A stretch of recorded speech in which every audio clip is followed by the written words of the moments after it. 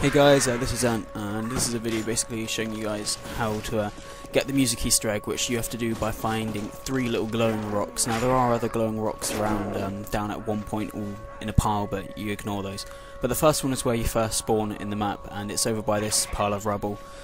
And basically you just press square on it or X on the Xbox, and that's what you have to do. Well, I guess it's not out on the PS3 yet, so you won't be pressing it yet. But the next one is through all this like little maze of little traps. It's to the left of it as you come out here. I think I get a bit confused, and I hear it just over here on the floor here. So it's right there. That's number 2. And the last one is basically near the waterfall room. You go through the waterfall, you go to the right, unlock all the doors, and eventually you'll come to this, and then the music starts playing. So I hope you enjoyed the video and I hope it helps. Please like and favorite the video, and there'll be more song gameplay coming up a bit later on.